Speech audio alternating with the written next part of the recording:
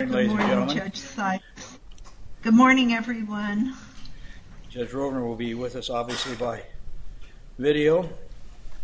First case this morning is Ezell versus City of Chicago. Ms. Luce?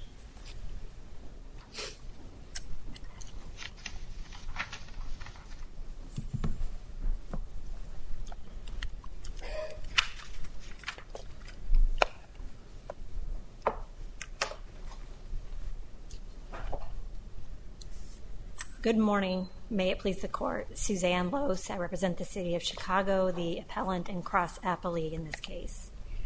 This morning I will explain that Chicago's zoning of shooting ranges and the age restriction at those ranges do not run afoul of the Second Amendment, nor does the age restriction violate the First Amendment. I'll explain that the District Court erred in ruling that assigning shooting ranges to M districts violates the Second Amendment, but correctly ruled that the 500-foot buffer and age restrictions are constitutional. These provisions should be upheld under the framework this Court set out in Ezell I, and time permitting, I will address the substantial burden test for regulations as well. This case calls for less stringent scrutiny than did the absolute prohibition of shooting ranges. Does the city really want shooting ranges in Chicago? Do we want? Of course, we've made room from that. Well, I would say, of course, you're the only city in the country that doesn't have any. Your Honor, we want to comply with this Court's order and have taken major steps in doing so by undertaking a regulation to make sure that shooting ranges can come to Chicago and can do so in a fashion that promotes public safety. During the course of the submission of evidence, your expert witnesses didn't seem to have any evidence. Our Rule 30b-6 witnesses? Well, they were there to explain the reasons for the zoning, Chicago zoning, and they did offer several reasons. Did they have any background to present, any data to present? They did not present data. They did present our reasons, and we're not limited to the evidence that they actually had. Well, presenting reasons based on what? Their reasons based on in Ms. Gutierrez's case and her experience in zoning and identifying what kinds of uses are intense uses by noting the nature of the particular use at issue. Well, because Commissioner Krimble was a Rule 30b-6 witness, in what context are we allowed to attribute her testimony to merely her personal opinion? Well, I would submit that Commissioner Krimble was called to testify about, she did testify about two things. She testified about what she was called there to testify to as a Rule 30b-6 witness, the reasons for the age restriction. But she also testified about how she thought the law should be changed.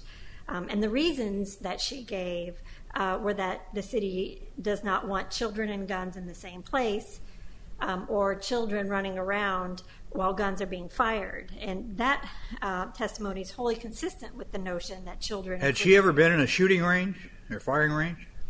I believe she testified about that. I believe she had been once. I believe she was unsure. I'm sorry, I did not hear your answer. I believe she was asked about that, and she was unsure. She may have been. But I don't believe her presence in the firing range is relevant. Did she see any children running around in that firing range? Your Honor, she testified about her son going to a class. And these are her views of her other comments about her own son's experience in a shooting range and what might be wrong with the ordinance or how it should be changed do not bear on the city's reasons for the age restriction. That testimony was irrelevant, and to the extent it was offered as a legal conclusion, it's not an appropriate subject of any witness testimony. That's for the courts to decide. The problem is that it's your obligation to support your reasons with evidence, and the record doesn't demonstrate that that burden was carried. Well, hopefully you'll give me a moment to demonstrate that I think that we have carried our burden. And if I can start with the zoning restrictions themselves, those survive intermediate scrutiny because they are substantially related to important public safety objectives, because there is a lot going on at shooting ranges to justify distancing them from more populated areas, such as the potential for gun theft, lead contamination, fires, and noise pollution. As for gun theft, we cited those concerns may justify targeted regulations. Maybe that's a poor word here. Narrowly tailored regulations, such as, noise buffers in terms of the building itself, and other safety precautions with regard to the environmental concerns, and those aspects of the city's ordinance were upheld and are not being challenged here. The question is whether they justify this kind of use restriction. We submit that the city is permitted to take more than one precautionary measure when you're dealing with such a dangerous activity. Right. My point is that use restrictions, use zoning, is prohibitory, not merely regulatory. I'm sorry. Building codes are regulatory. Area requirements like lot size and setbacks and building size, those are regulatory. What we're talking about is use zoning here, which is prohibitory. I would say this is a regulation. It's a use regulation. It regulates the place of a particular different kind of zoning. There's area zoning and there's use zoning. Use zoning is restrictive. It's prohibitory. In other words, a use is prohibited everywhere, or is prohibited everywhere it's not permitted. It is prohibited in the zones where it is not. That is correct under the zoning ordinance. Right.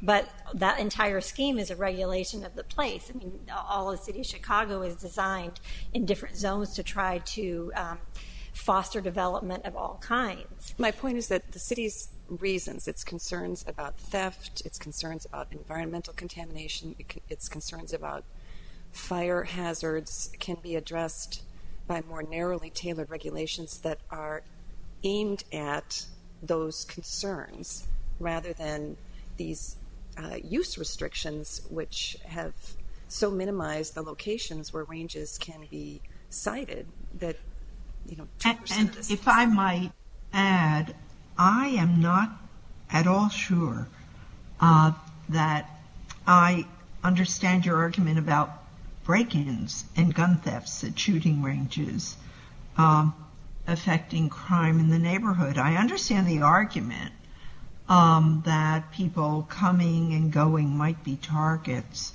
but do we really think that thieves break into the range, steal guns stored or sold there, and then immediately use them just outside the range doors? Well, I don't know that we have to show that. We do show that gun ranges and shooting ranges with gun stores, as we learned, most of them generally do have gun stores. They do attract crime, and bringing that crime into a neighborhood is... Wait. Where did you show it? When did you show that? We're not talking about gun stores. We're talking about shooting ranges. We're talking about shooting ranges, which are have gun stores in them. What about the ones that don't have gun ranges? Let's talk about that. There are also thefts at gun ranges that do not have stores. We have testimony from... High crime area around shooting ranges? We have... Here's the evidence that we have. We have evidence of 14 examples within a couple of years of both shooting ranges and gun stores. Did you read through that list and see how many times shooting range was mentioned as opposed to gun stores? There were shooting ranges involved. Once. Well... Mm-hmm. One time. The testimony in this case shows that shooting ranges and gun stores go hand in hand. Lieutenant Falstrom talked about all the ranges in the Chicago area that he knew about, also sold ranges, and we heard testimony from plaintiffs' experts talking about... Well, the shooting ranges in Chicago are only for government, for police and... In the Chicago area, the ones surrounding the Chicago area. Did those thefts produce collateral crime in the immediate neighborhood? No, we do not have evidence of that. But nevertheless, we do have evidence that, gun stores and gun ranges, shooting ranges, do attract theft. They attract like gas stations and convenience stores. Not like gas stations and convenience stores, because the robbers of gas stations and convenience stores do not come out with large caches of firearms that are very often recovered in violent crimes down the road, as Lieutenant Falstrom testified. So I submit Ms. Luce, from a policy perspective, now that gun ownership is permitted within Chicago, would it not be better to have places where citizens can be trained in the safe use of firearms? Well, the Chicago zoning ordinance does allow for places where citizens can be trained in the safe use of firearms. But you continue to put impediments to those places. We have put in regulations, many of which are no longer challenged and many of which have been changed. We are not simply putting impediments before shooting ranges. And as for the opportunity to open a range, there is still plenty. There are plenty of places that shooting ranges can find a place to set up a shooting range and open their business. There's over 33,000 acres, 1,900 parcels of land.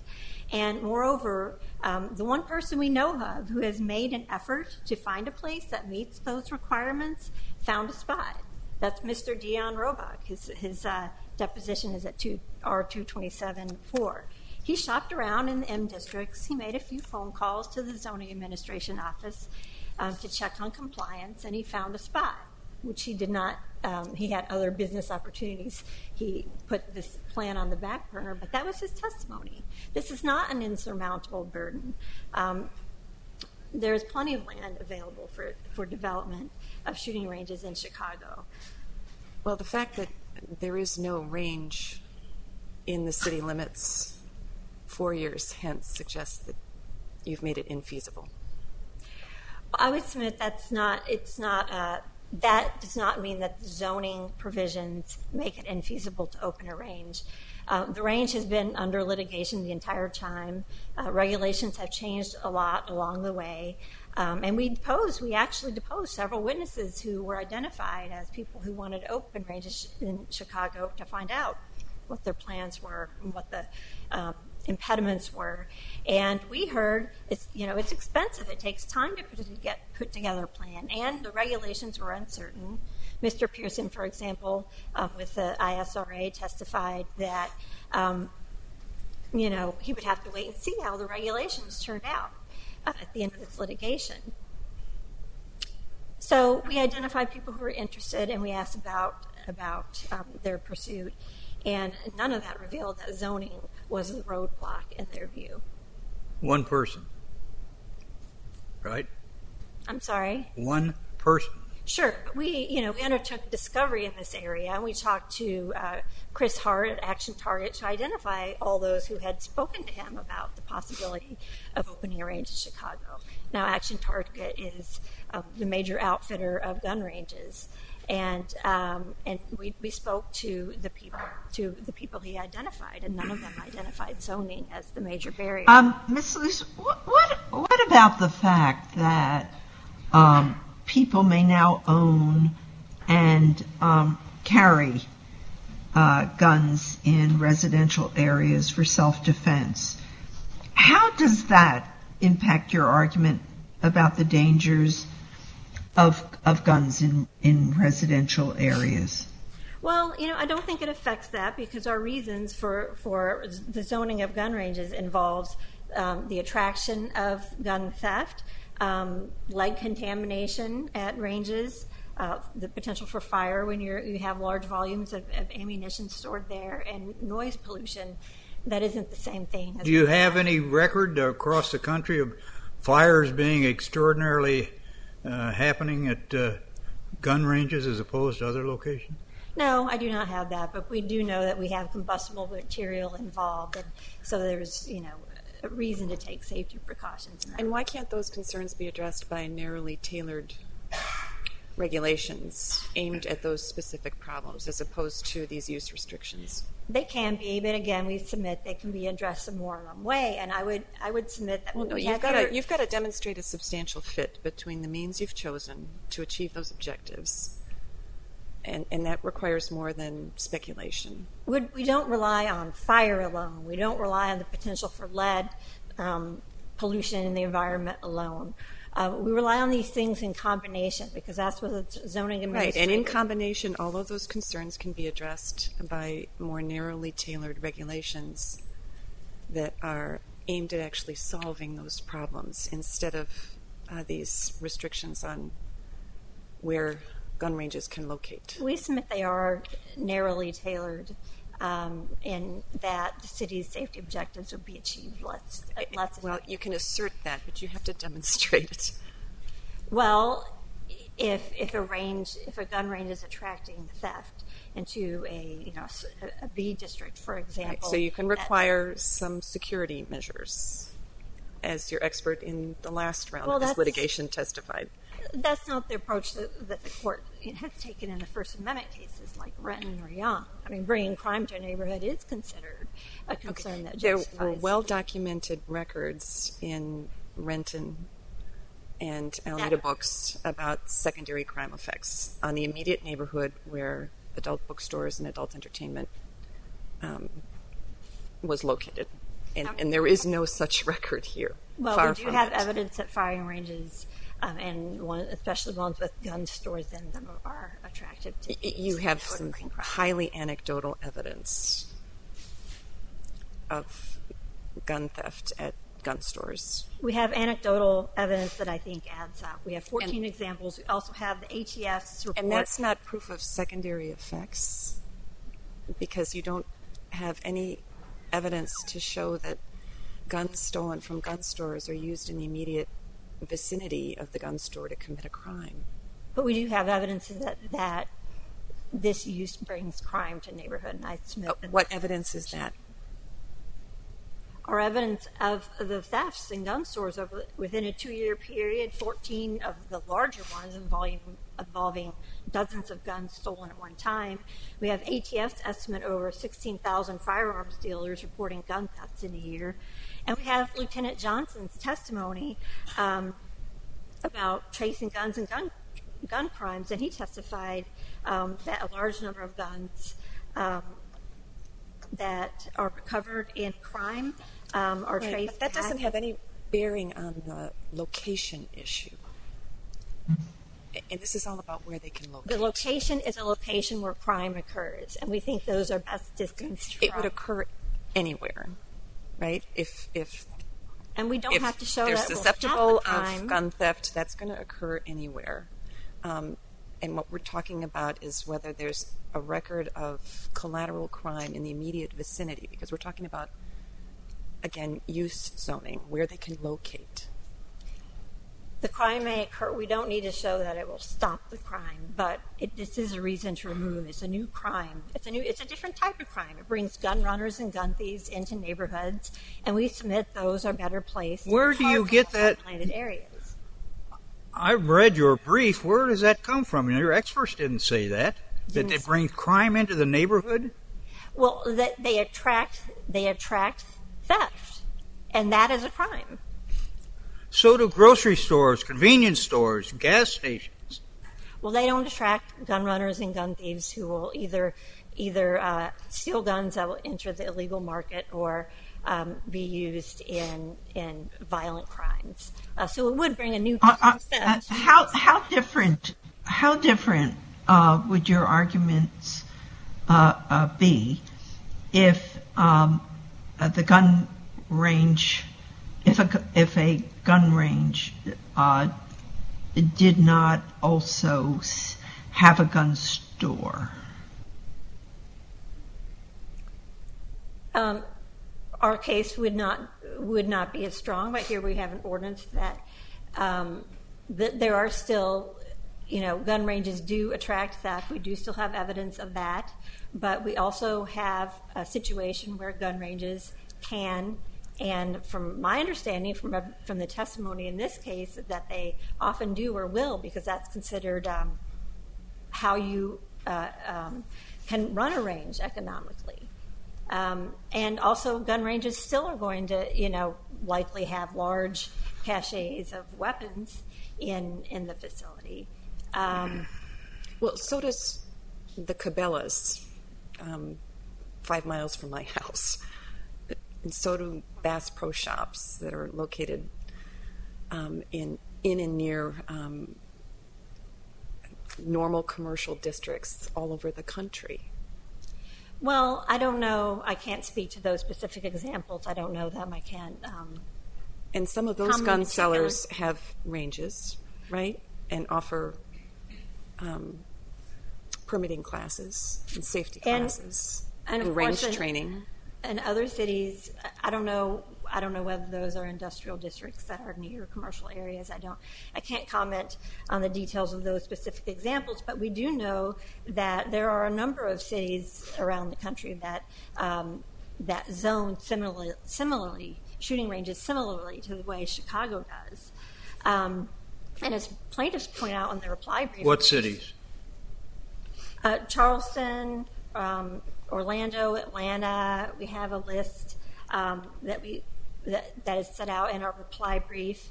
And what plaintiffs pointed out in their reply brief is that shooting ranges have opened up in those cities with similar type zoning. Orlando, for example, 1,000-foot buffer between schools, parks, churches, and residential areas, a conditional use in 2 industrial districts.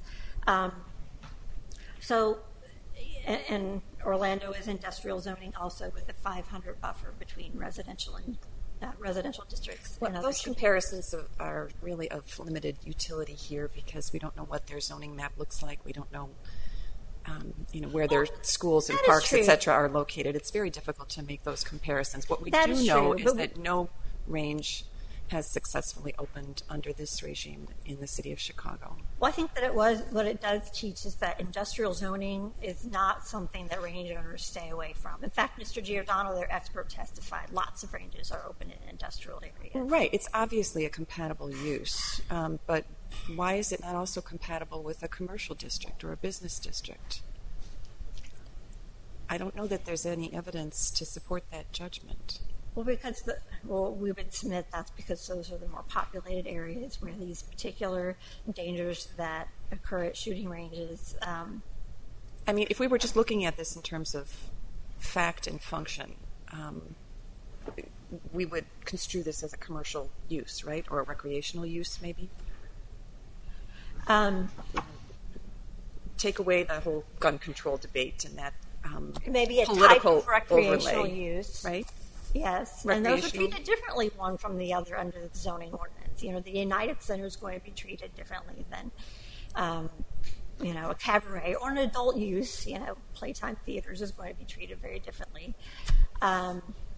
So, Miss Luce, are there really places for hunting in the city of Chicago? There are in the city of Chicago. There are a couple. Over Wolf Lake and Lake Calumet, very limited. Obviously, there aren't very many places appropriate for hunting in the city of Chicago. Can a 16-year-old hunt there? We have not prohibited minors from hunting there. We view the problem as very different. It's wide open, not as much congestion or potential for distraction, and of course, not the same potential for lead contamination. You're not old enough to remember, but there was skeet shooting along Lakeshore. Right downtown. Do you remember? Or you probably don't remember that. No, Are you aware of that? I remember it. I have heard about that, yes. Did that create a lot of crime there? I don't know the answer to that. I do know that, those were the people at the Saddle and Cycle Club, Judge Caney. I don't think it created a lot of crime there. Didn't create a lot of crime? I'm sorry, I'm not really familiar enough to address that. Well, it wasn't closed down because of crime, but there was lead pollution that closed it. Well, and lead pollution is a serious concern when it comes to minors especially, and I don't think that can be minimized. Maybe we've learned something since that range was. I think, but Chicago. however, it was an outdoor range though, so the problems would be different. The ability to mitigate the deleterious effect of lead pollution has improved considerably since that was an active case. And yet it still exists. And why can't that be addressed by a narrowly tailored environmental regulation as opposed to a ban? Well, I would submit that both approaches are needed. And for this, I would point to the study in the NIOSH report that plaintiffs cite in their brief in the reply on page 21, which involved several ranges that were studied. 3 rifle teams used one of the ranges that turned out to have extensive lead contaminations, and the students had elevated lead levels. I thought that location didn't have appropriate environmental controls. That is true, and my point is, the cleaning problems aren't going to solve all the problems. Those children had lead contamination. They had elevated right, because lead levels. it was not appropriately equipped to deal with that. That's correct. But I think the last example shows that problems can persist even when there are regulations. As a practical reality, it will take time before these problems are discovered and shut down, and in the meantime, children are poisoned. So I see that I'm out of time. Your time has expired, Counsel, but I'll give you 3 minutes on rebuttal. Thank you, Your Honor.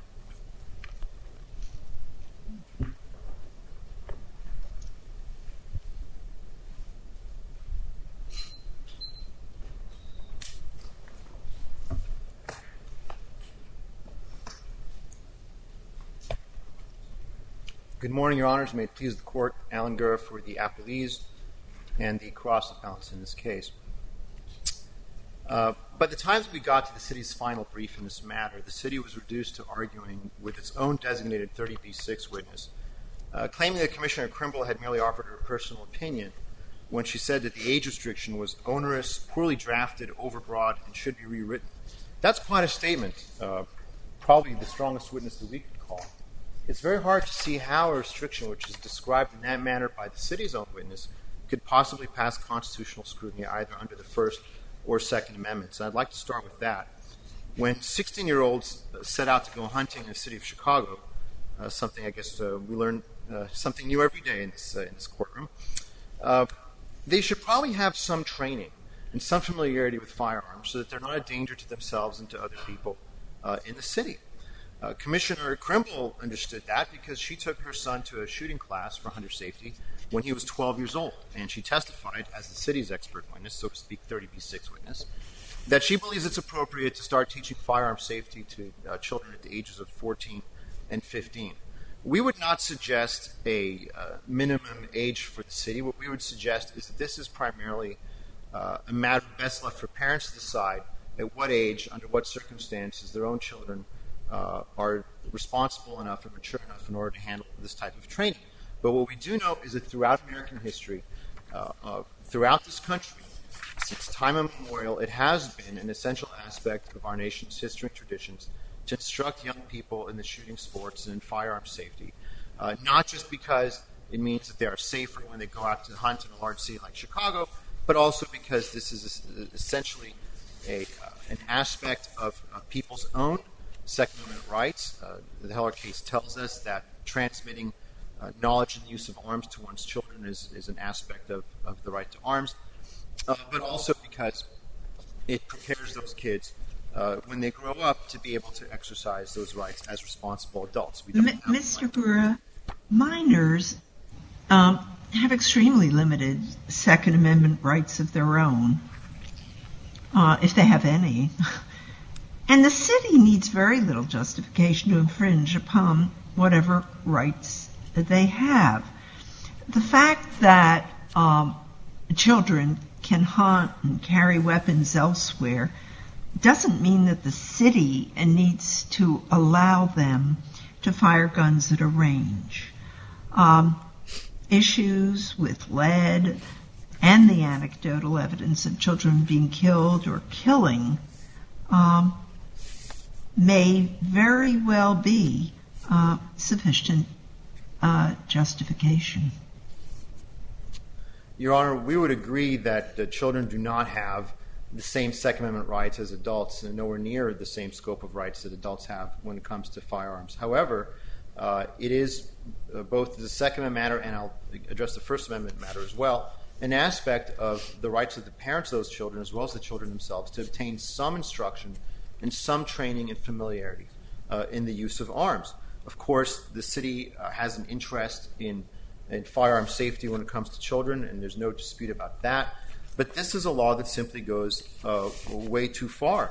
To quote the city's... Look, Mr. Cura, forgive me for interrupting, but the plaintiffs or anyone else, for that matter, may advocate to teens about the importance of gun rights, may teach about gun safety, may do whatever form of advocacy that they want. They can even teach shooting on realistic 3D simulators.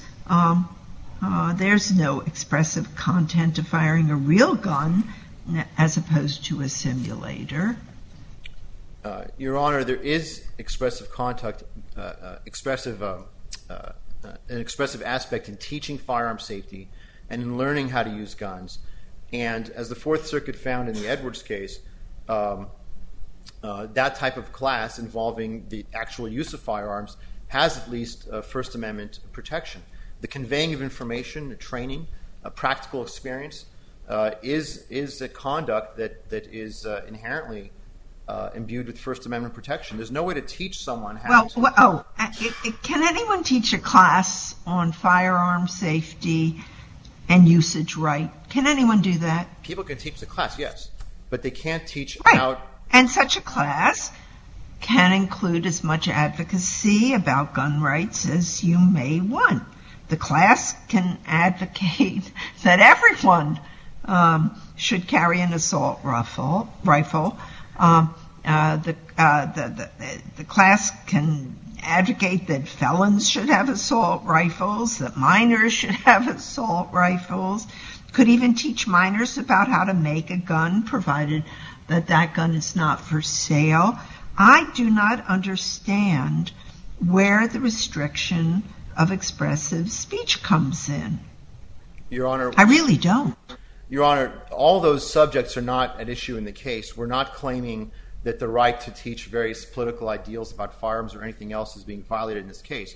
What we are saying, though, is that courts have recognized repeatedly, for example, in the Holder case, most recently at the Supreme Court, that training people to do something is not conduct, it is speech. The government had this argument in the Holder case most recently that providing instruction and training in how to do various things was merely conduct and not speech.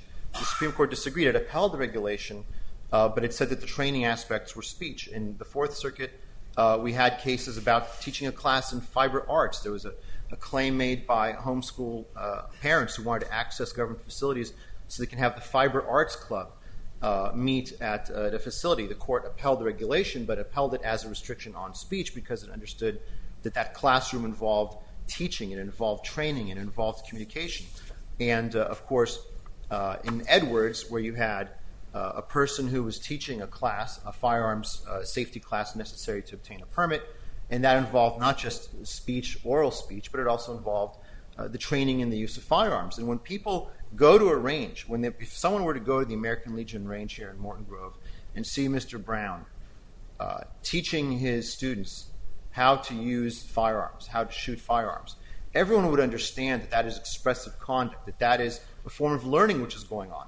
Now, it's true that this regulation is not written in the sense that they're targeting a class specifically. The city can say with some support that the regulation targets conduct, that is the conduct of having young people visiting a range.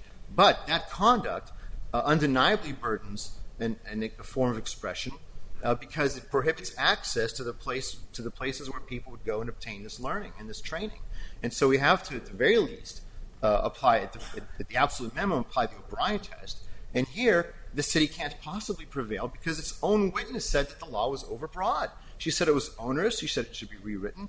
And once we have the city's 30B6 witness tell us that the law should be rewritten because it goes much further than necessary, then I suppose we've established our First Amendment claim. Even if you look at it in terms of whether the governmental interest would be achieved less effectively absent the regulation, here the answer would have to be no. First of all, the city does have a great many regulations dealing with lead abatement, lead safety. There's no shortage of these narrowly tailored regulations that Judge Sykes mentioned. And in fact, lead was never mentioned in any of these depositions. The city never offered lead abatement as a reason to have the age restriction or any other kind of restriction for that matter. This is something that came up with in their briefs later, but the evidence was not there initially. We know that small children don't go running around ranges anyway. It's something that no range owner would ordinarily tolerate, so a lot of that effect might not add anything.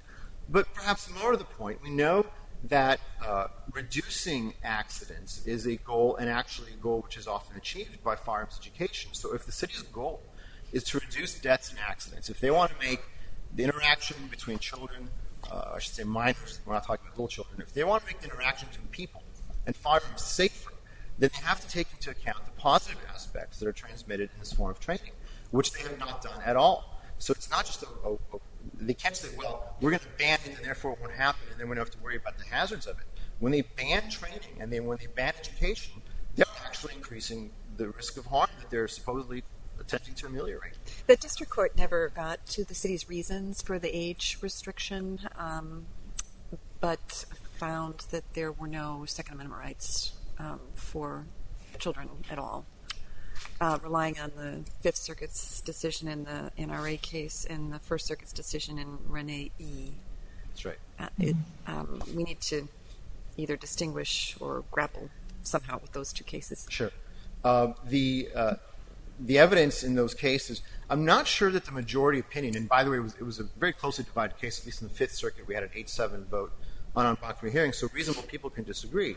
But I'm not so sure that we can read that case, even the majority's opinion, to say necessarily that that there are no rights at all, because they went to step 2 of the analysis in that case. They wrote in their opinion that they suspect that the age restriction would survive at step 1 of the 2-step process, but they felt compelled to at least go ahead and address it also in terms of the actual balancing under intermediate scrutiny in that case. Right, but was that in the nature of an alternative holding? It's kind of vague, Your Honor. I think you could. I'm not so sure. I think I don't have the language directly in front of me right now, but the way they phrased it was, that they felt better about needing to go ahead and go on to the second step. I think they said they had doubts about whether it survived or failed at step 1. But they quickly got off step 1 and spent a lot of effort on step 2. And of course, there are many judges who think that case was decided entirely wrong. What we know from those cases and the record that they developed, as well as the record we developed here, is that there is an American tradition, a great American tradition of teaching younger people younger than 18, how to use guns. Even the federal handgun ban, the juvenile federal handgun ban, has an exception for target practice, hunting, or a course of instruction in the safe and lawful use of a handgun. And this is as recently as 1994, Congress recognized that even handguns you should be allowed, or are normally expected to be allowed to people under 18, at least in a course of instruction. We're not talking here about children going to a store and buying guns and ammunition. That is absolutely not what we're arguing about. But what we are arguing about is whether or not the city's very valid safety concerns for people's ability to use firearms are going to be advanced when you ban people who are under 18 from obtaining training. And American tradition experience says, no, they won't. This is not a surprise that in this country where firearms are so prevalent and so deeply ingrained in our constitutional tradition, that there is also a tradition of giving access to firearms to people under 18, at the very least for the purpose of learning how to use them, so tragedies are minimized, and so they are better able to go ahead and exercise those rights when they do obtain the age of majority. I'd like to circle back a little bit to the zoning aspects, if I might, for just a minute. It's not only that there are no gun ranges in Chicago available to the public. All the efforts that were made, as far as the city was concerned, to go ahead and see if a range could be established, failed, and they all failed for zoning. That's in the record. People called, they tried to work with the zoning officials, and they hung up or were basically told, no, the property you're thinking of isn't available. It's absolutely in the record that zoning is the limiting principle here, which is the reason why there are no gun ranges available to the public. Now, that doesn't mean there are no gun ranges in Chicago, as Candy noted. There are a lot of gun ranges in Chicago. Those are ranges that are open to police, to government officials. I believe there's one at this courthouse. Mr. Gura, forgive me, but could you stay a little closer to the mic? Sure. I'm having some trouble hearing you. Sorry. I hope that's better. We know that there are many... one. Thank you. Thank you. We know that there are many gun ranges in Chicago, and we also know something else. The city has never received a single complaint from anybody about the operation and use of these gun ranges, by the police, by alarm companies, by federal judges perhaps in this courtroom. We know that it's not an issue, and it's not an issue because those gun ranges have some rules involved with them and because they're built to modern standards. Now, the city says, well, the government ranges are government ranges, and so we know that those are going to be really good. The private ranges might be a little bit more dangerous. We would dispute that. We're not so sure that this is the case in which to litigate, that everything the government does is necessarily going to be of a higher class than what the private sector is going to accomplish. But we do know, as a matter of fact, that ranges are simply not a problem when they occur, not just in other cities, but also in this city. The idea that the zoning has not been an issue here, I don't think the evidence supports that. There's absolutely no evidence to justify any of these zoning restrictions whatsoever. It's not just that the evidence is insufficient, it doesn't exist at all. And I would also suggest that when the witnesses for Chicago were asked about their lack of evidence, they also said something else. They also admitted that all their concerns were speculative. So it's not just that they have even a deep belief in some of these anecdotes that have occurred in other places, but their concerns themselves are speculative. A crime once happened somewhere, it could happen here, and from there we go on to a gun range blowing up a liquor store 490 feet away from the location. I submit it doesn't make much sense. In any event, unless there are any other questions, I think we're done. Judge Rovner, any further questions? Yeah, I did. Mr. Gray, I did want to ask you something. From the briefs. As for the substantial burden test, you argued that the law is determined but once, and that the substantial burden test was rejected below. But since Second Amendment means end inquiry is a sliding scale, couldn't it be that an ordinance that bans all firing ranges could be viewed under a much stricter burden, and ordinances that merely regulate are viewed under a substantial burden test? We're not reviewing the same ordinance here, are we? Well, the ordinance may be different, but there are two ways we can do a substantial burden test, and I think this court has foreclosed both of those. One way to do a substantial burden test, and I believe this is the way that the Second Circuit does it, and it's the only circuit in the country that does it, is it does it as sort of a preemptive test, sort of a threshold test, that if the burden is considered to be not substantial, then they don't even address anything beyond rational basis. Another way to think of it, and that's erroneous for reasons I think that were explained very adequately by this court in Ezell I. The other way to do a substantial burden test is to sort of wrap it into the Ezell I analysis, which is to say that we adjust the standard of review based upon the level of the burden, so that a very strong and heavy burden gets a higher level of scrutiny, and here we submit that level should be strict scrutiny given the very heavy burdens that are imposed.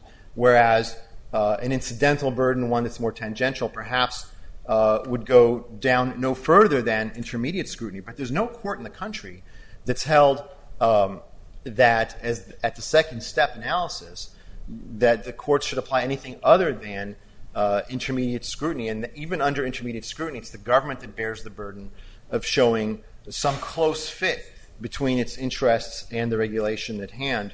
And Chicago hasn't come close to doing that.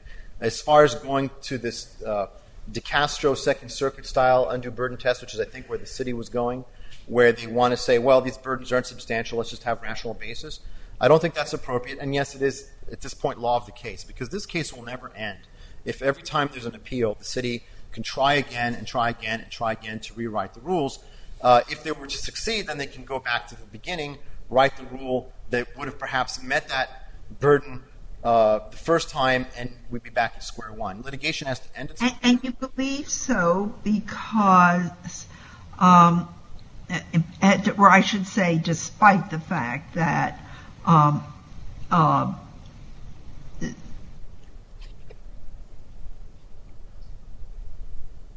the original case involved banning shooting ranges, and this is a case regulating.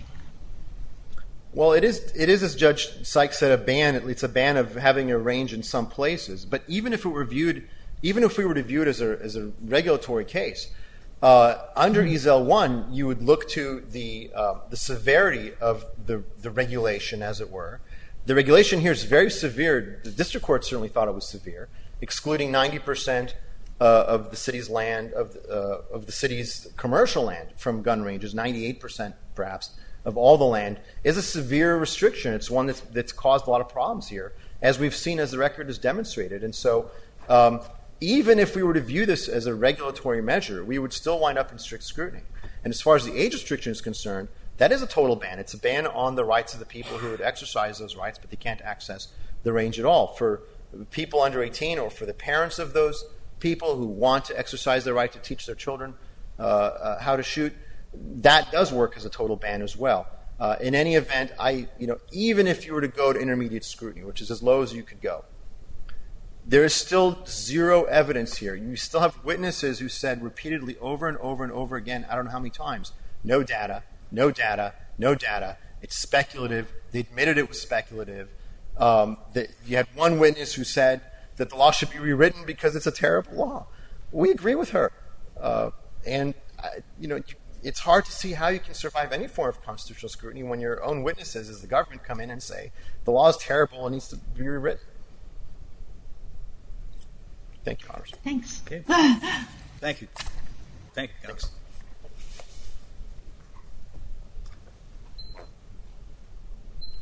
Thanks. I realize my time is short, and I'll just make a couple of very brief comments.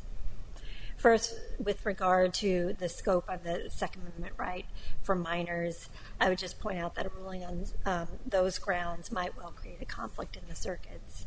Well, I'm not so sure about that. The case in the First Circuit had to do with the federal law banning juveniles from possessing firearms, but it has all kinds of exceptions. And the historical evidence that was marshaled in that case did not address itself to what's at issue here, which is the right of juveniles, minors, to engage in target practice, controlled target practice. Well, I would submit the case does have some bearing on the rights, the Second Amendment rights of juveniles, but I will also address your particular question. There is, as for the right to juveniles to engage in target practice at a shooting range, I would submit that there is a long history of restricting minors' access to firearms, and we point to regulations that were compiled by Mark Frassetto. Yeah, do any of those historical examples address target practice by minors, controlled target practice, supervised target practice? They do not. Some do contain exceptions. These are restrictions on minors that included possession, use, loaning, and furnishing. Some of them were very broad and contained no exceptions Sales, for target practice. that sort of thing. furnishing or loaning to minors as well. That was not just purchase or possess. Right. And a couple did contain exceptions for parental supervision, and others did not. And we submit that shows that the age cutoff varied and the scope varied about what minors would be allowed to do. Right, but it demonstrates that underage persons under the age of 21 are not wholly without Second Amendment rights. Well, it demonstrates that a lot of minors were restricted from receiving firearms for any purpose at all. Right, and that it was a matter of state regulation where the exact cutoff would be. Right, but the point at step one of the inquiry is whether there's conclusive evidence that minors are categorically unprotected. In other words, have no Second Amendment rights at all, or do not have the Second Amendment right that's implicated in this case, which is the right to receive range training and target practice at a range. And I would submit these broad prohibitions on minors having guns for any purpose shows that this was a matter of state regulation. But you just said that they are not all-purpose laws. I'm sorry? You just said they were not all-purpose laws. Well, some of them were broad prohibition. Most of them were broad prohibitions. Were a blanket prohibition on any possession? There were a number of... there were exceptions? The others were prohibitions on sales and so forth, carrying. I see that my time has run, so you can answer this question, certainly. Okay. Well, what I think that these restrictions show is that they were quite varied, and that it was left to the legislature to decide the scope of rights to be given to these, older teens. The age of minority was often the cutoff point, and so I would submit that was not understood to be a Second Amendment right on behalf of. I'll give you another minute if you want to wrap up. Okay. I wanted to just briefly correct a comment about the record. My opposing counsel said there were all kinds of examples of people checking in and being rejected on zoning, and that's just not the case. I already talked about the people we know who checked in. I believe he was referring to 3 or 4 phone calls that were made to Ms. Scudiero. That's a normal part of the planning process for anybody who wants to open up a business. And they could have even all been Mr. Roebuck, who we know after a few phone calls found a compliant location. So, in short, in conclusion, we do ask that the judgment of the district court be reversed with respect to the M zoning of shooting ranges and affirmed with respect to the 500-foot buffer and the age restriction. Thank you. Thank you, counsel. Thanks to both counsel. The case will be taken under advisement.